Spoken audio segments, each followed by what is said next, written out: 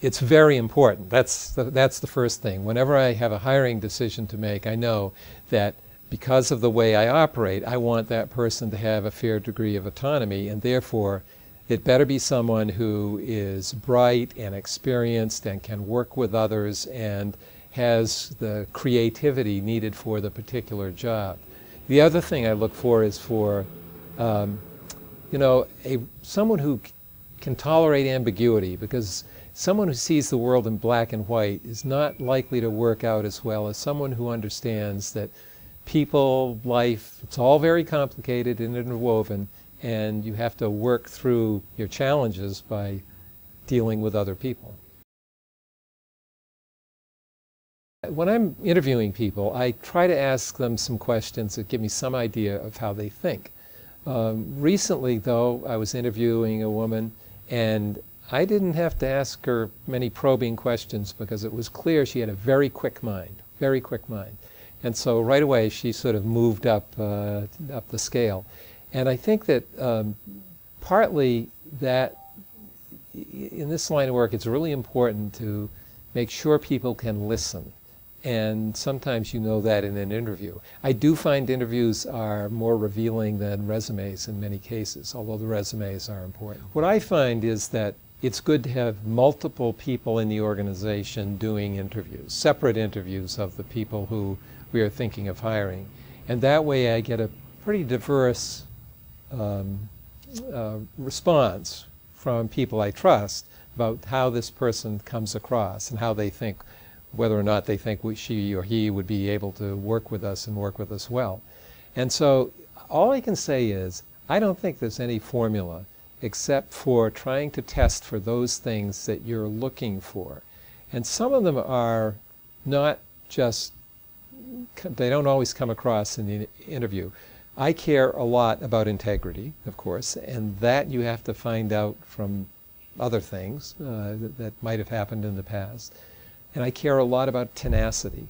I mean, I want people here who, when they have a problem, don't give up. That they basically try to fix it, and when they can't fix it, they try again or try a new approach.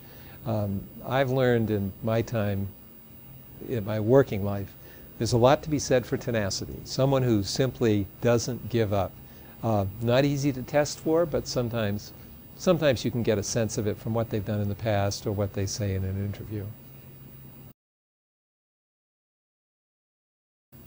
The answer is a good working environment.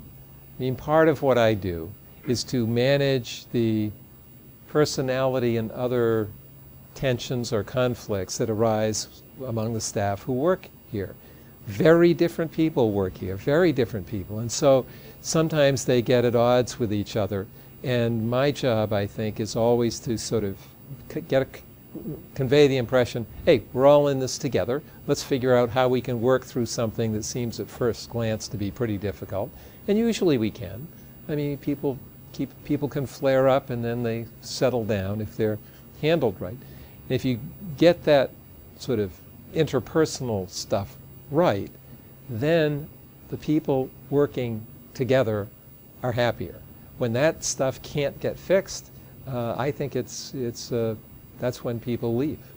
They just don't feel they're respected or trusted, or they can't get along with someone else in the office. And to me, that's more important than the particular benefits. I mean, there has to be a salary, got to be some sort of health care usually. There've got to be some benefits to regular benefits. But beyond that, I think a lot has to do with whether or not they get along with the people in the office. And there, you want to hire the right people who have an instinct for collaboration, and when the collaboration isn't working, do what you can to restore it. I don't think that question can be answered generally. I mean, I believe that basically what you try to do is you take people and you allow them to work on the things they're good at, and the things they're not so good at, you don't try to force on them, you try to get someone else to do that work. Now, you can't always do that. Sometimes there's something they're not good at that is central to their job. And in that case, if you don't think it can be fixed, then it's time to part ways. But, you know, a lot of the time, you can manage assignments so that you're playing to people's strengths and not their weaknesses. I spent 19 years practicing law in a law firm in Portland, Maine. I spent 12 years in Congress. Now I've spent 4 years as head of this association, this trade association, and there are differences. I mean, there certainly are differences depending on what kind of organization you go and work for. But some of the qualities you're looking for in people are pretty much the same. I will say that when it comes to one quality, or a couple of qualities which carry over, are the ability to read, write, and think clearly. Those are fundamental, I think, to all of the sort of areas in which I have worked.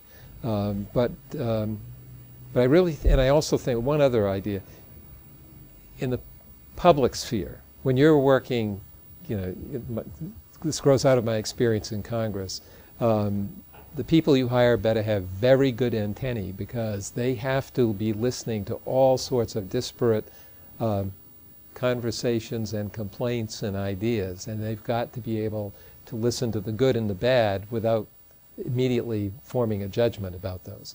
So I think that the kind of sensitivity you need when you're in the public space is greater than what you need if you're in a law firm, although it's always helpful.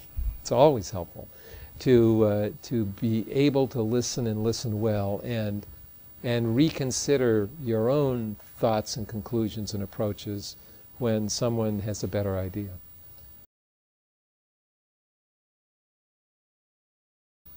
Maybe it's the nature of the business. Think of all the new talent that you are helping to develop. I do think, if you're a very small company and you can't afford the salaries that people can attract once they've been in the business for a while, you're going to have new people coming through.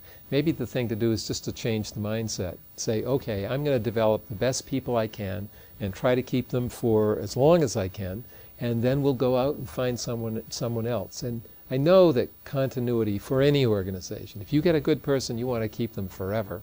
But most people don't do that. In my congressional experience, in our congressional office, I understood there were a lot of people coming out of college who wanted to work in the U.S. House, but they might be going to graduate school or to something else. So we would hold them for 2 to 3 to 4 years, and then they'd move on. And that was just the nature of the kind of work. I mean, some people were lifers, or close to lifers, but a lot of other people move through, and you just go back into the training process again and keep looking for good people with real potential.